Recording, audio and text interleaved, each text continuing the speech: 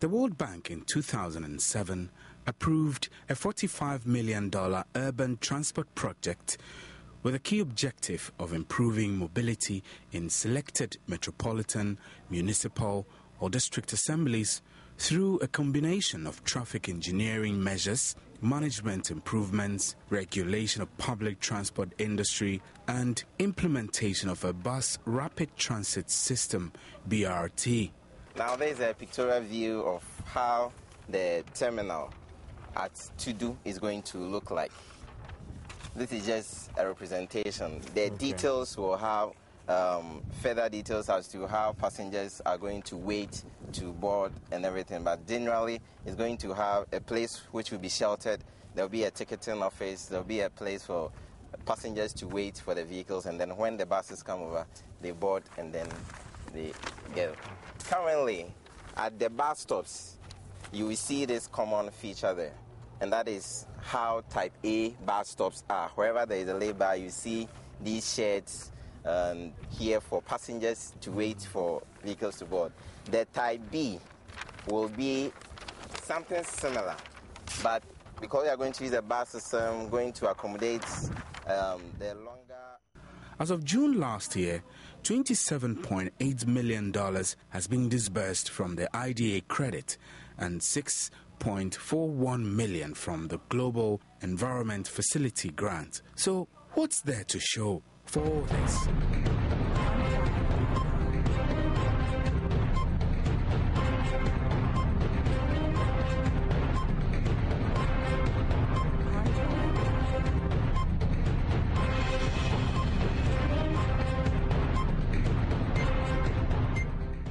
I'm standing on the wing of the Graphic Road where a few years ago traffic congestion on this stretch from Kaswa all the way through the Graphic Road to Accra Central was crazy.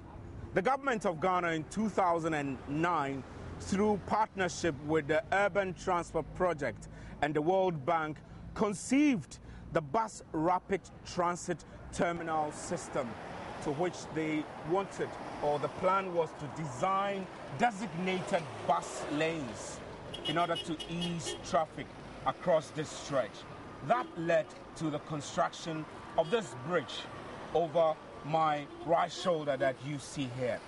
Today on Joy News Exclusive, we are here again several years from the implementation starting date of this project to ask the typical question: how far has this project gone, and what is the value for money that we as a country got in this project, and where do we go from here?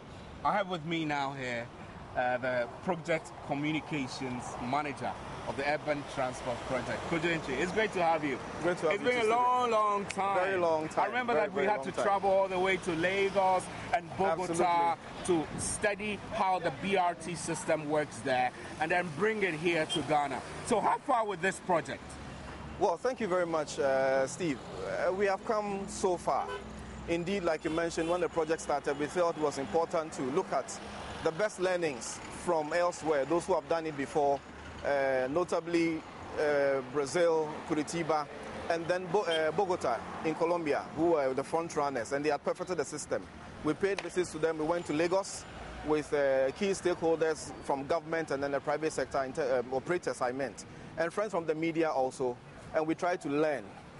When we returned, it was important to tailor what we have, our local situation, to whatever we had learned, and not just to import wholesale, because some of the things we saw there wasn't going to work necessarily in our local context. Now, that said, we initiated the implementation of the project. We had to go through a very extensive period of engagement and consultations with our key stakeholders, especially the operators. You know, a project like this, and especially being a novelty, was huge, was new to us. We're not used to this kind of transport system we want to introduce. So it was important that for the people who we want to own the system, we spent a lot of time, quality time, talking, informing, and negotiating with, and educating as much as possible so we can have some understanding. Thankfully, we were able to get some understanding, and we initiated works. Originally, from the project's objective, we were supposed to start the service operations from Kaswa through Malam, Kaneshi, the Graphic Road where we are now, into the central business district of Accra. And then we would have done some other pilot Type B services on some corridors that we chose. We completed the first phase, or the lot 1 as we called it, of the planned works, the civil works, for the service that was supposed to start from Kaswa to Accra. And what we see behind us is the flyover, the railway bridge, and the extension of the Odo itself. It used to be a 2-lane, and it wasn't adequate for the bus operations, for the BRT. We needed to extend it to a 3-lane so that we can have a dedicated bus lane for the bus, and also do the same on the railway, the Odo bridge, and we succeeded in doing that. Right. Unfortunately, we've had to change focus a bit. Whilst we succeeded in constructing the phase 1 of the planned civil works, which is the lot 1 bridge we see behind us, we ran into some challenges, some difficulties. What were these challenges? Well, Stephen, like I mentioned, the project is huge. It's a novelty. It's new to our part of the world. And so we anticipated that within a 5-year period we had to implement this project to its completion. We're going to spend about a year, perhaps a year and a half, in consulting with our operators, consulting with our key stakeholders, so we could get some understanding. Unfortunately, it took longer than we anticipated. We ended up spending something in excess of 3 years to get our friends, the operators, GPRTU especially, and then Proto and Cooperative, to sign on and to give us their full support for implementation. And for a project like this, once you have delays in time and you have a time overrun of 2 years or 3 years, it has implication on cost. And so we had cost implications, also overruns, and we didn't have money readily available. But because it's a project, the funds are tied to a specific period. Indeed, the original expiration date for the project was December 2012, which is past. Government negotiated a 2-year extension, and it's expiring exactly a year from now, December 2014. Within this period, it is expected that we demonstrate some form of public mass transit system. Now, the project implementers... So this becomes a condition for continuous funding. Those who are funding this Absolutely, project. Absolutely. So it was important that government and the project partners sit and see what could be done within the project time to, as it were, salvage the project and to achieve something substantial. Yeah. And so we felt that with the funds we have, however limited, we could concentrate on another corridor, which was part of the pilot Type B corridors, and then implement fully a bus service. We needed to pick a corridor that would require less investment in terms of infrastructure, in terms of resources, so that we can turn it around and show or demonstrate some form of bus service or mass transit service. What about a corridor in terms of volumes of residents and the demand for use of public transport? I reckon that if you put this corridor on a less patronized road network system, you will have no benefits, right? We will certainly, but the good thing is that the studies we undertook, the BRT option studies, gave us some idea of the volumes we're talking about and where we should be concentrating our efforts on.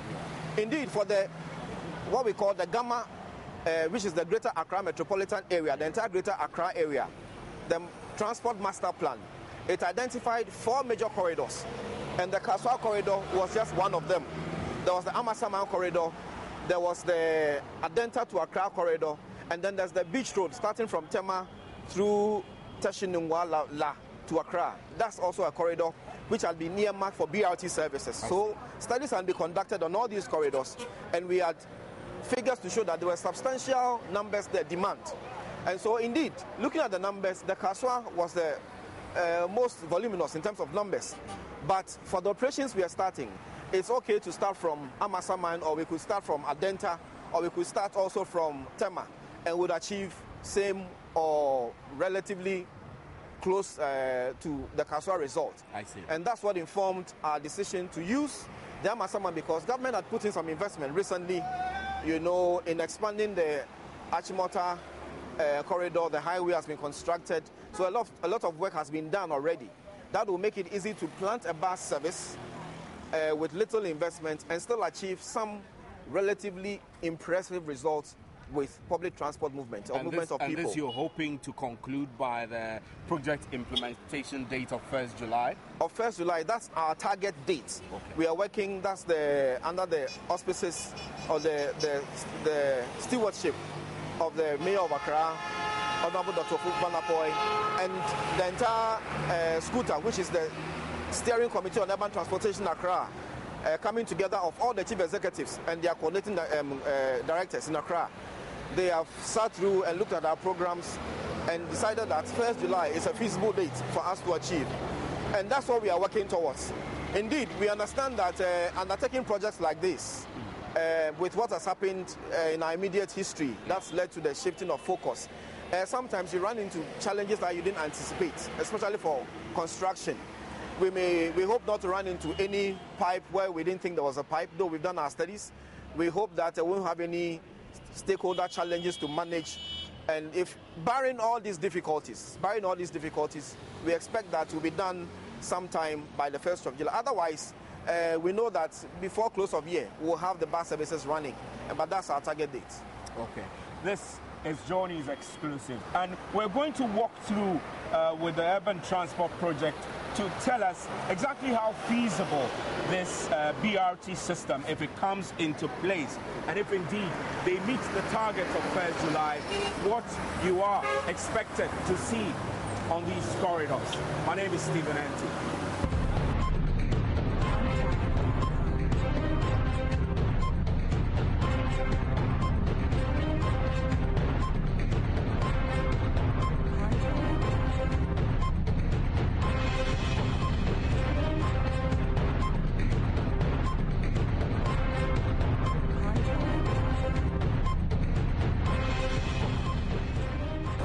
We are here in an intersection on the Kwame Nkrumah Avenue, and the project team are going to demonstrate to us what's going to happen when the bus which is coming all the way from Achimota or Kwankor get to this point en route to the city center, the central business district, as part of the BRT system. So Samuel Bonso has joined us. He's a transport planning officer. So Samuel, you were telling us that when the bus gets here, something is going to happen. Just let us understand clearly exactly what will happen from here.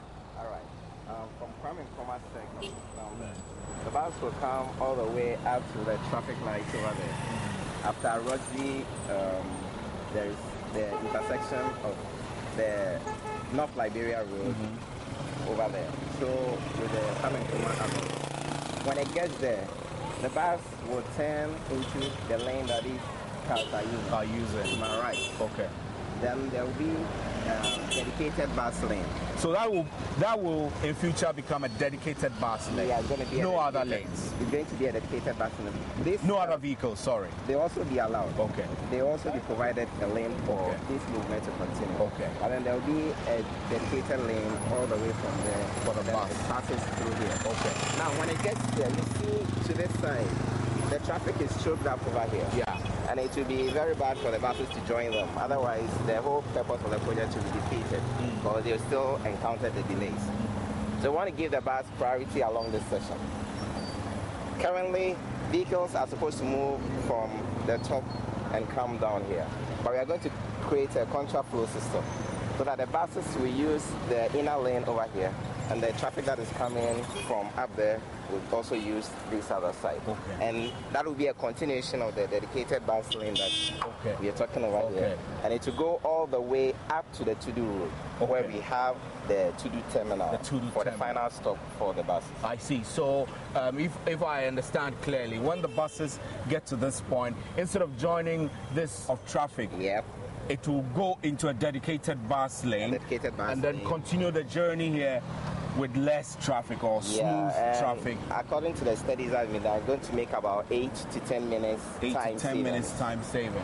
That is going to improve the travel time for passengers to get faster. Right. So you're going to take us to that to-do side, so we get a better understanding of the how the terminal is going. Okay. All right then. So that's fine.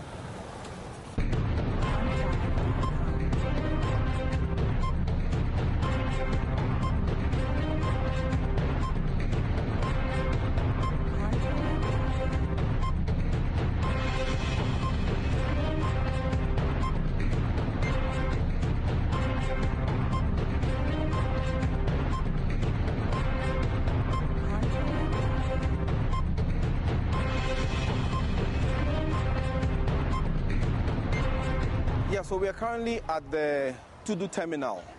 Now, this is where all the services will terminate. The service that's coming from Achimota, the services that's coming from Ofanko, and the service coming from Amasamai will terminate here. When they come in here, what we have is 8 layover beds. The buses that come on the contra flow will turn left here. The stretch here is what we are going to use for our Tudu terminal, which means that the people will be dropped off here, and those who need to initiate their services going towards the northern parts of Accra would also get to board their buses from here. We are going to have 2 beds or 2 layovers dedicated to the buses that will drop off passengers. We have another 3 layover beds that will be dedicated to the buses that are ready to move to go and carry passengers. So there will be more like the resting area between the drop-off and the picking. And then the last 2 beds will be dedicated to the loading of passengers. So in all, we have spaces to accommodate 8 buses. But like we mentioned, it is important to emphasize that the terminal here will be on street. Currently, you have a 2-way lane. There's one going, one coming. We are going to convert the lane you see here into a 1-way lane, dedicated one to the bus operations, and then the other lane will be reserved for mixed use, going in the same direction. You will not have any lane coming. It's a 1-way carriage lane, and then one will be dedicated solely for the operation of the Type B buses, 8 buses at every point in time to enhance operations of the Type B. Right, so I want to understand that when the bus drivers get to this point, are they able to get out and take a rest and continue, or they will just have to move on? Because on street, I feel that on street will have a lot of restriction in terms of how much time they have to wait and extra. Can you tell us? Absolutely. The time that they would have here will be for them to just be able to refresh themselves if they want to use the urinal, if they want to use a washroom facility, or maybe just grab a bite. But the actual rest place is what they have when they get to the main depot. But for here, there's just enough time for them to drop off people, move to the ready waiting area, and get on to carry passengers. So there's very little time here for them to rest. It's not a resting place. The resting area is reserved at the depot. But for here, you drop off, you carry, and you are moving. That's what this lane will be dedicated to. So I mean, you're talking so nicely about this, and I'm a Ghanaian. I understand how the situation looks like in other places like London, but it sounds so unreal for us to expect that in the next year, or say in the next couple of months, we should have this kind of efficient system in the heart of the city. Is this workable? It is workable. Indeed, even for those of us who are part of the implementation, we've asked ourselves the same questions, whether this is indeed feasible, whether it is workable. And we have seen elsewhere, those who started, they started it the same way we are starting. If it succeeded elsewhere, that's what gives us comfort that we can indeed do it. I think there are a few things that we have done here that gives us assurance. For instance, where it has failed, it is because there were no proper legislative frameworks and there were no appropriate institutions to manage and to implement these interventions. But what we have done here, and that's why it's taking us a bit of time, to build the appropriate institutions, build the capacities of the individuals, of the teams, of the technical people, of the current operators to be able to run a service as efficient as this. And so, like we have emphasized, government will be only dedicated to infrastructure and regulation. The private sector, which is GPRTU, Protua Cooperative, are being empowered. They have formed companies as we speak. They are going to acquire the necessary financing to buy the buses they need, and then they will be responsible for operations. Ours will be to monitor what they do under the route service contract they signed with us. And so that's what we're doing. Government, whatever infrastructure is needed here, like the terminal, the sheds that are needed, all that will be provided by government as part of the provision of infrastructure. Okay. But beyond the sheds you see, beyond the marking of the lanes, the operators will operate. And indeed, we also understand that the public, who are the ultimate beneficiaries or patrons of the service, have a role to play also. And so we'll count on the relationships we have with institutions like yourselves to undertake heavy and massive public education like we keep saying, it is new, it's a novelty. We will not assume that people would get up tomorrow and start traveling within time schedules. We've got to pump a lot of effort into education, get people to understand the culture change, the lifestyle change when it comes to how we relate to public transport. And we believe that with all the efforts from government, from the media, from the general public, we should be able to succeed in implementing something like this, especially if our neighbors and friends in Lagos have been able to do it. There's no reason why we shouldn't be able to do it. Right. So I am also of the hope that in the next few months and a year, Ghana should be able to demonstrate a mass public transport system which will be championed by the bus rapid transit kind of bus system, where we get the buses on dedicated lanes in our cities.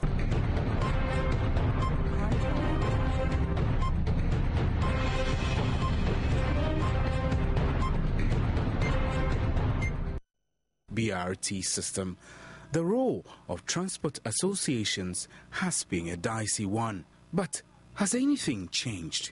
One of the critical partnerships required for the successful implementation of a bus rapid transit system is the cooperation from transport owners and associations.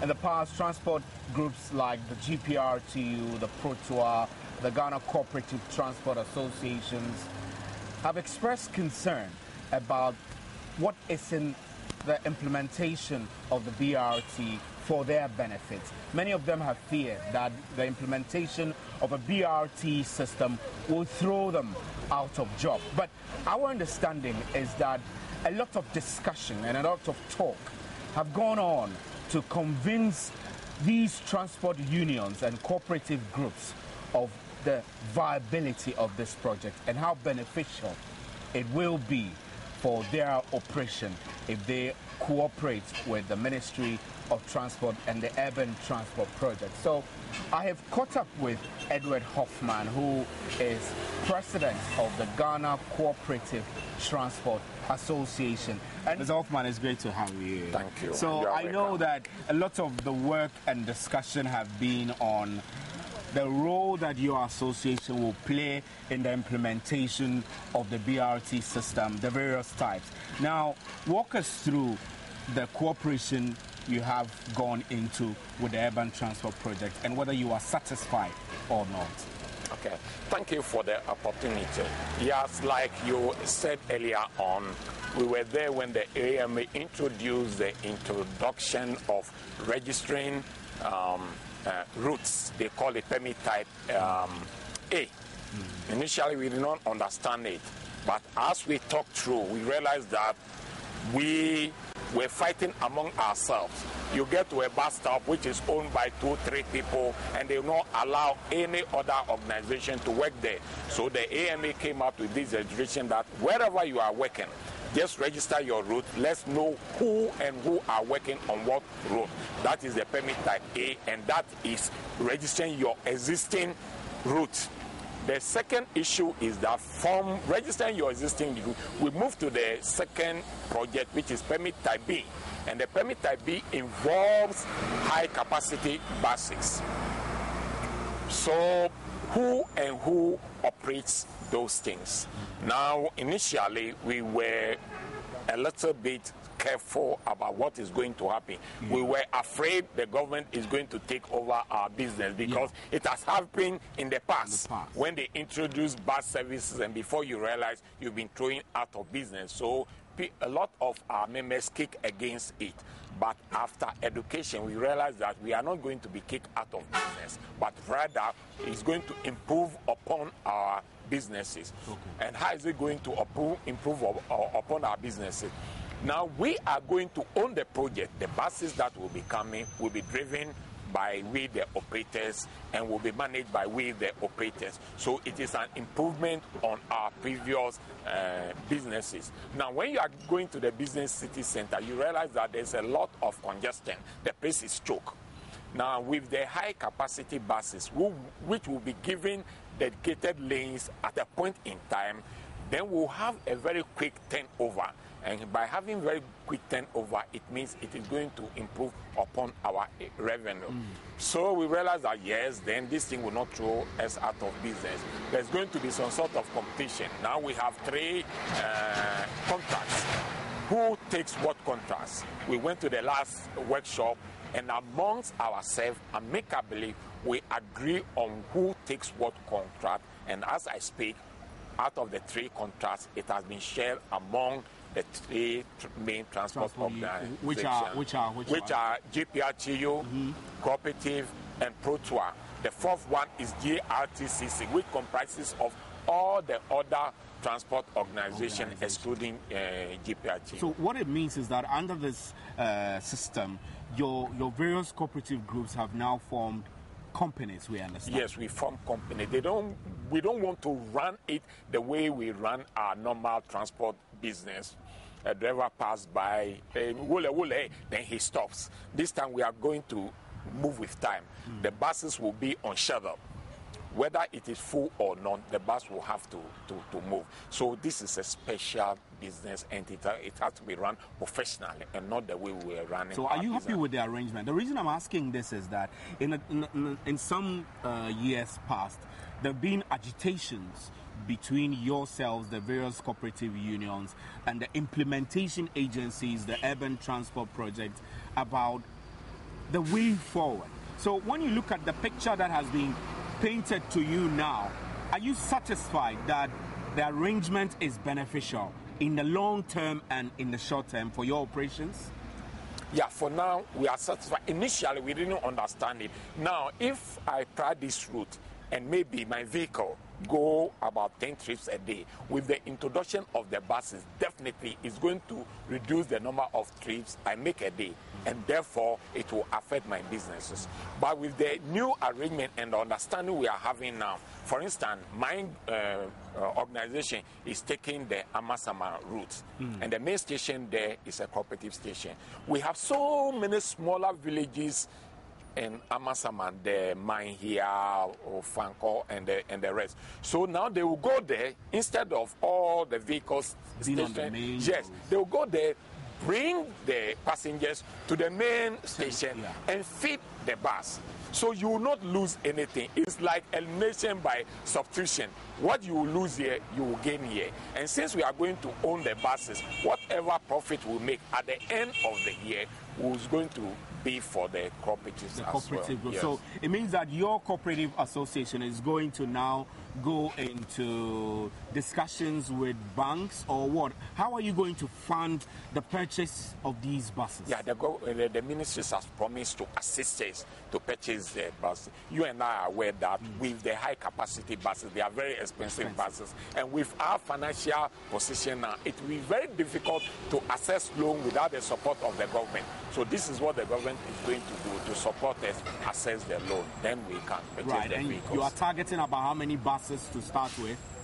44, 24, that gives you 68 plus 17, 68, 17, that is about 85. 85. Yeah, so we are targeting about 85 buses to start. 85 buses. Yeah, but as and when the business improves, we are investing increasing the freight and the frequency of our operations. And you're happy about it? Very, very happy. I'm looking forward for the day that when the very first bus will take off.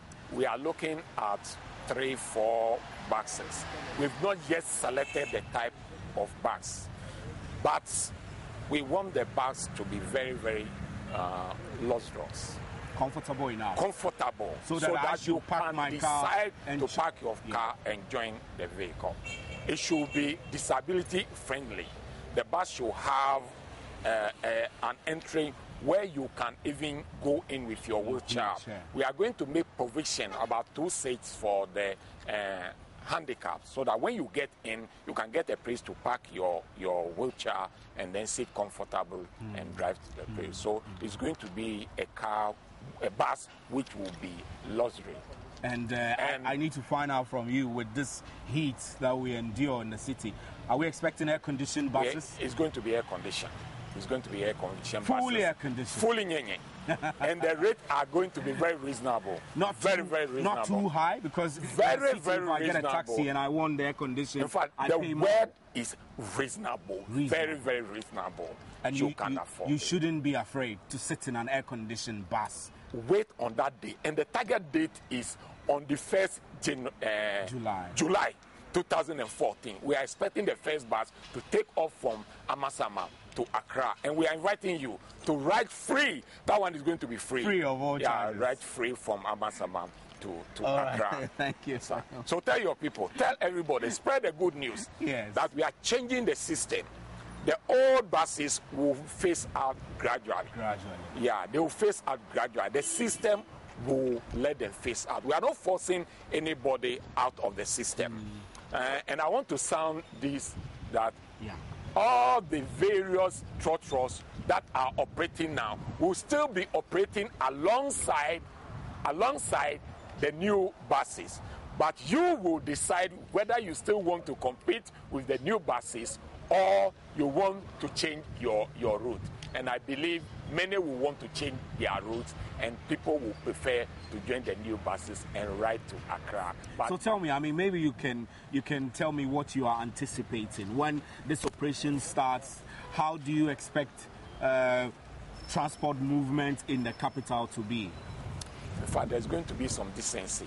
Now, go to the city right now. The place is choked. There are people who own their private car. Me, I use my taxi. There are times when I don't send my car to the city business center. I will either walk or join trotro. So if you have a bus which you can comfortably sit in, I believe a lot of people will want to park their vehicles and ride in the bus.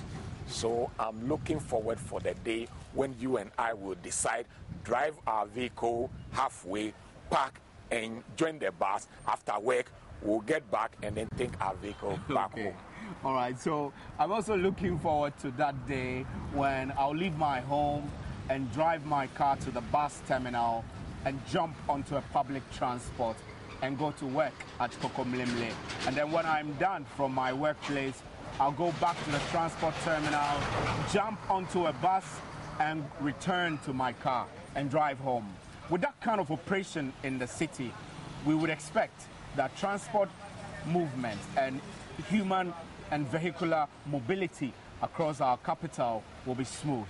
And then we're expecting that will lead to increase in productivity as well for the general citizens of our country. The Achimota bus terminal, according to the Urban Transport Project, has been designed as a transit terminal on the BRT route from Amasama to Accra Central.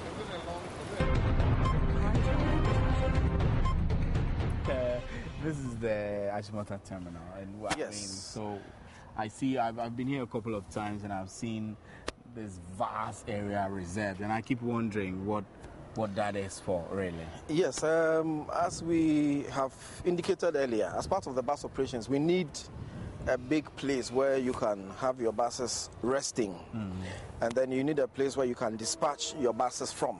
Where you dispatch your buses is what you refer to as a terminal. But the depot is where you need to have your buses rest after the day when they have run, where they will be attended to if there are some servicing to be done, if they need to change tires, if it has to be cleaned, if it has to be fueled, you need that done at a depot. Under the project arrangement for the Type B operations, we are expecting that we'll do that at Amasaman. We have acquired land there to construct a depot fully. But in the interim, we are lucky to have this facility, which is the Achimota terminal. As we can see, the space is huge. There's a percentage of the space occupied by Type A operations, the trotro operations currently, as you see to my left. But otherwise, there's this huge space here remaining. There's nothing going on.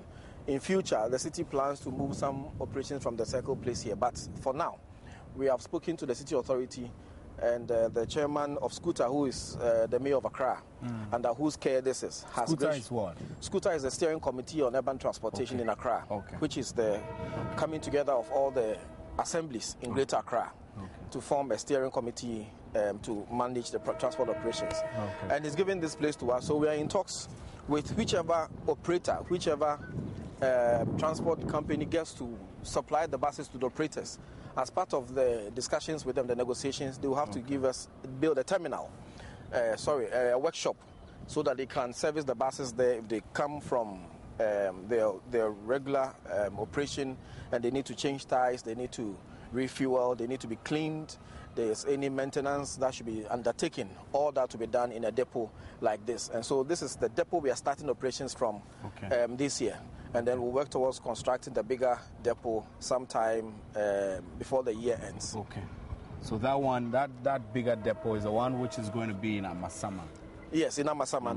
That's a permanent structure. Okay. Subsequently to later on, they are going to move to other corridors with the bus system. So we're going to identify a very large space so that as we are starting with 85, but when the numbers increase, there will be enough space to cater for the buses. So this can take as many as what?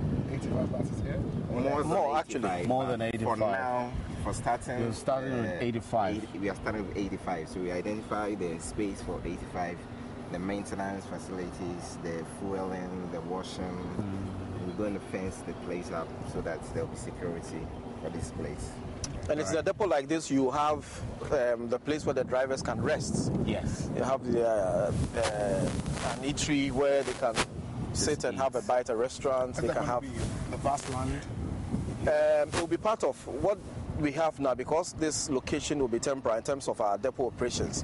What we will be fixing here will be something removable, prefabricated. Okay. It will be fixed, put together, and then it can be dismantled. Okay. So we may not necessarily use the space at the top. We could be using anywhere. Yeah, we have done some designs, graphics, which will show in the documentary, but that's the plan. All right. So basically, these are just to show a summary of what we've done today going on the corridor. And the first is the contract flow that we talked of on the Kwame Nkrumah Avenue, starting from the intersection with the North Liberia Road, where the buses will make a turn onto this side of the road, and then it will continue straight on as a contract flow, where the mixed traffic will still make use of the other direction coming down here. They are going to avoid all the bottleneck, the congestion along this side, and make a lot of time savings. Continues from here, then here is the intersection that leads where they turn onto the Tudu Road. Now this intersection, there's going to be a signal that will be created so that we can control the traffic that will be, because there will be traffic coming down here, the buses will be moving here, there will be mixed traffic also moving here, and then it moves onto the Tudu Road, which is going to be a one-way system. That's going to be created. So this shows in bigger times the intersection, and then at Tudu Road, what is going to happen? The buses come over and then they stop to let the passengers get off. They move over here to wait for their turn to load. Then they move over here when it's time to load. The passengers get on board. When they are full, they continue, and then they use off onto the Kojo Thompson Road, and then they head back to Kwame Nkrumah Circle and to the road. So between Kwame Nkrumah Circle and Tudu, we are going to have two main roads. In the inbound direction, the buses are going to use the Kwame Nkrumah Avenue as the other buses, the other vehicles use, and then in the outbound direction, they are going on to the Kojo Thompson Road and then join Circle using the Akasanoma Road towards the Circle. Now there's a pictorial view of how the terminal at Tudu is going to look like. This is just a representation. The details will have further details as to how passengers are going to wait to board and everything, but generally it's going to have a place which will be sheltered. There will be a ticketing office, there will be a place for passengers to wait for the vehicles, and then when the buses come over, they board and then they get.